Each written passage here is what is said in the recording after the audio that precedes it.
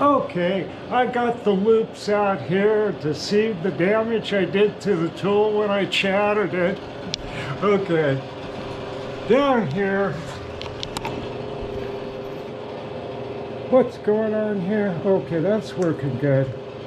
Now, the tool here, this is a tool I fabricated, brazed a piece of carbide in there, and when it chattered, it just chipped the very tip of it.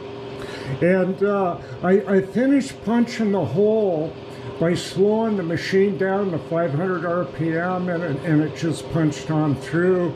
Well, left, I don't know if you can see it, a little bit of a ragged hole there. So what I'm going to do is go ahead and grind this back. Now, I have a very tiny radius on there, between 5 thousandths and 10 thousandths radius, and I do that by hand. It's just so tiny. But when I'm generally using this, it's a very shallow depth of cut, and I was planning on 1/1000 depth of cut, and when it chattered, it was 3/1000, and that happened because the increased rake I have on the tool. So this tool is special for finish work at minimum depths of cut at high spindle speeds. Okay, I'm going to get it over here and grind it. Let's see what we got here. Okay, I got this old tool post set up here, and I can easily, where's that tool? Oh, it's right here. See, I can grind lathe tool bits. See, just drop that in there. All kinds of stuff. So I'm going to grind this in there, just like that, lock it in, and let's see, I don't know what's a good spot for you to be. Maybe right there. Let's see, let's try right here.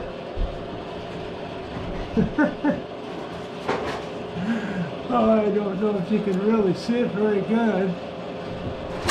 Squeeze you around here, you can see the tip of the tool, maybe. Okay, gonna fire it up.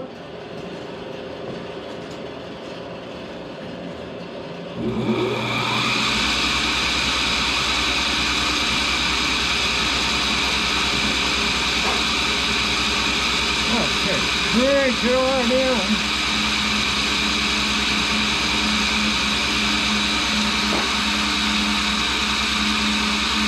I'll tell you what, I'm going to get on the back side, so it's a lot easier.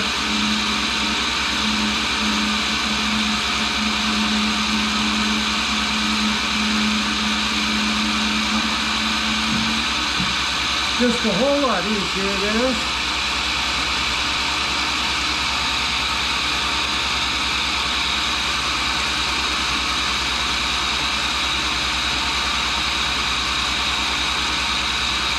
Getting closer.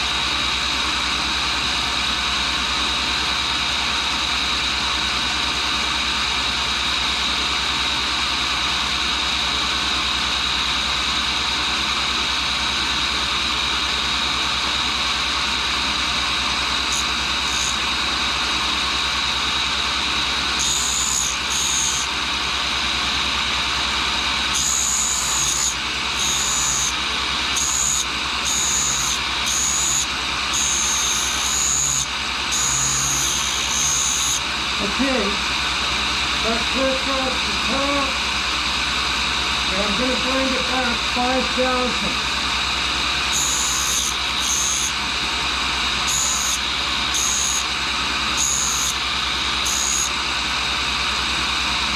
Almost.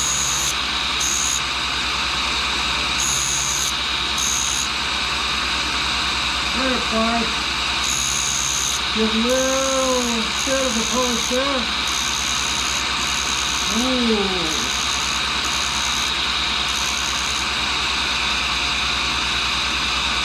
Okay.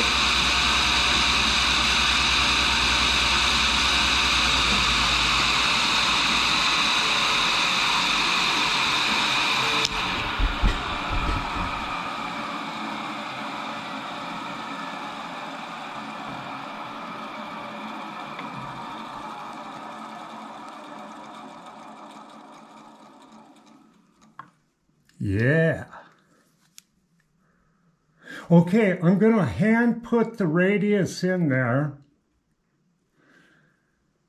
Ooh, shaves the thumbnail. Very, very sharp. Okay, I'll put the radius in. Maybe I'll... Okay, it's very difficult to do machine radiuses. So I do it by hand, and I use an easy lap. And I just got that out of the grinder. I'm going to go across the top here with it.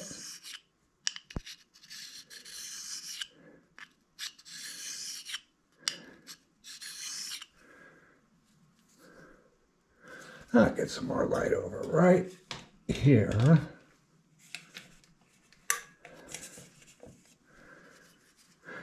Okay, now I'm going to start working that radius in.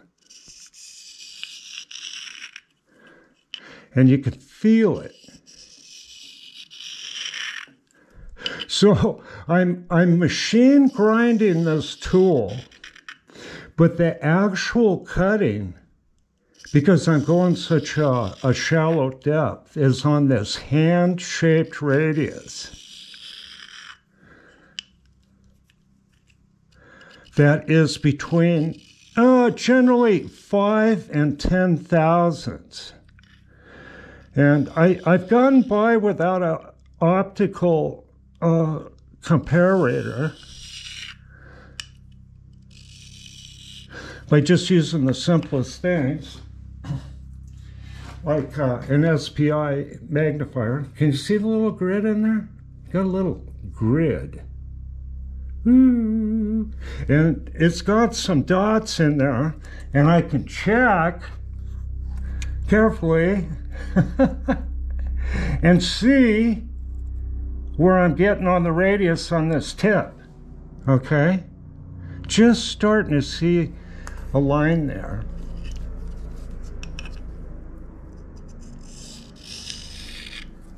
And I'm going to go both ways with it. And you can kind of feel the drag.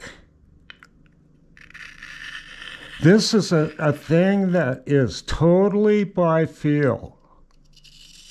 And you have to practice at it.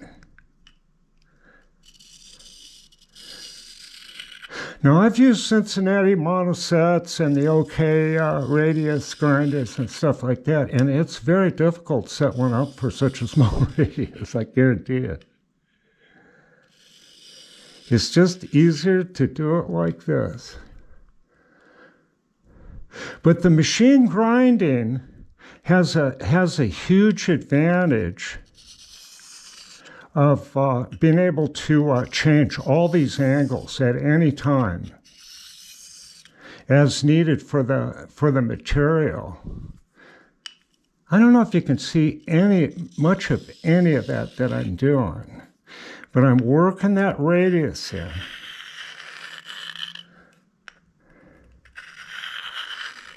Then I can keep checking it with this, okay?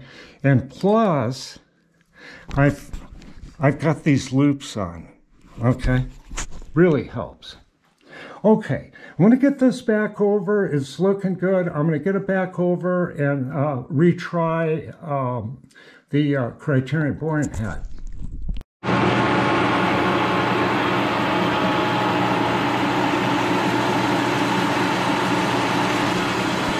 Ain't that a cool contraption?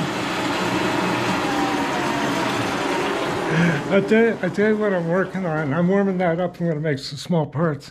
But I have this terrible problem with Allen wrenches, losing them, misplacing them. So another guy was mentioning that too, that watches the channel. I can't remember his name right now. Well, anyway, this what I'm trying to do here is I took and cut an aluminum knob, and I smacked it on this Allen wrench with a hammer. So maybe I won't lose it, right? I can find it. You know, it'll be somewhere where I can find it instead of lost. Now, the worst one is this little boring head thing here. I'm still messing with this thing.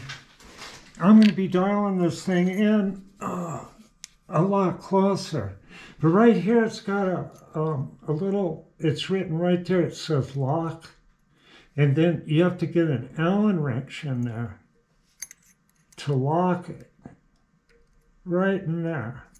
And this is the third one I've sawed off. They just disappear. So I hammered a little piece of steel on it, you know, just a remnant of metal. And maybe I'll have a chance of not losing that one too. So that's part of the problems I have. This head requires special tools. It requires a sawed-off Allen wrench, and then I found a bad old proto screwdriver, and it's got an 1/8 inch shank exactly, and it fits that 1/8 inch hole right there. See, so that's how you adjust this thing. You loosen the Allen set screw, and then adjust the scale, then tighten it. So anyway, I'm trying to solve multiple problems. Okay, I will be back.